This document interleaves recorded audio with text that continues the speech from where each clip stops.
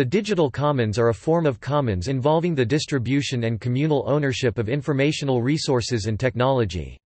Resources are typically designed to be used by the community by which they are created.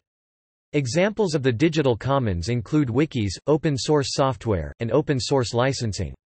The distinction between digital commons and other digital resources is that the community of people building them can intervene in the governing of their interaction processes and of their shared resources. The digital commons provides the community with free and easy access to information. Typically, information created in the digital commons is designed to stay in the digital commons by using various forms of licensing, including the GNU General Public License and various Creative Commons licenses. Early development. One of the first examples of digital commons is the free software movement, founded in the 1980s by Richard Stallman as an organized attempt to create a digital software commons. Inspired by the 70s programmer culture of improving software through mutual help, Stallman's movement was designed to encourage the use and distribution of free software. To prevent the misuse of software created by the movement, Stallman founded the GNU General Public License. Free software released under this license, even if it is improved or modified, must also be released under the same license, ensuring the software stays in the digital commons, free to use.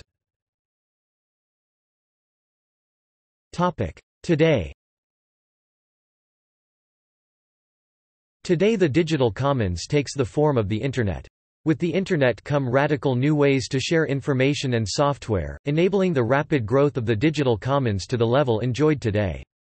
People and organizations can share their software, photos, general information, and ideas extremely easily due to the digital commons. Mayo Fuster Morrill proposed a definition of digital commons as information and knowledge resources that are collectively created and owned or shared between or among a community and that tend to be non-exclusive, that is, be generally freely available to third parties. Thus, they are oriented to favor use and reuse, rather than to exchange as a commodity. Additionally, the community of people building them can intervene in the governing of their interaction processes and of their shared resources. The Foundation for P2P Alternatives explicitly aims to create a new public domain, an information commons, which should be protected and extended, especially in the domain of common knowledge creation, and actively promotes extending Creative Commons licenses. In light of the zero marginal cost society, the commons transition and the transition to a digital commons in particular, appears to be inevitable. Critics observe the tension between contributing to the digital commons, which is fundamentally abundant, and making a living, which is based on scarcity. Modern examples. Creative Commons. Creative Commons (CC) is a non-profit organization that provides many free copyright licenses with which contributors to the digital commons can license their work. Creative Commons is focused on the expansion of flexible copyright.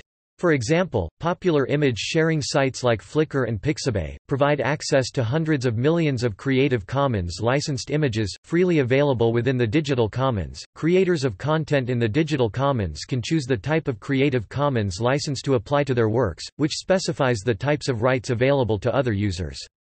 Typically, Creative Commons licenses are used to restrict the work to non-commercial use. Wikis. Wikis are a huge contribution to the digital commons, serving information while allowing members of the community to create and edit content. Through wikis, knowledge can be pooled and compiled, generating a wealth of information from which the community can draw. Public software repositories. Following in the spirit of the free software movement, public software repositories are a system in which communities can work together on open-source software projects, typically through version control systems such as Git and Subversion. Public software repositories allow for individuals make contributions to the same project, allowing the project to grow bigger than the sum of its parts. A popular platform hosting public and open-source software repositories is GitHub.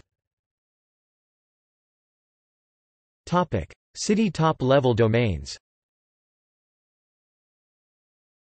Top-level domains or TLDs are Internet resources that facilitate finding the numbered computers on the Internet. The largest and most familiar TLD is .com. Beginning in 2012, ICANN, the California not-for-profit controlling access to the domain name system, began issuing names to cities. More than 30 cities applied for their TLDs, with Paris, London, .nic, Tokyo having been issued as of May 2015. A detailing of some commons names within the .nic TLD includes neighborhood names, voter-related names, and civic names. See also: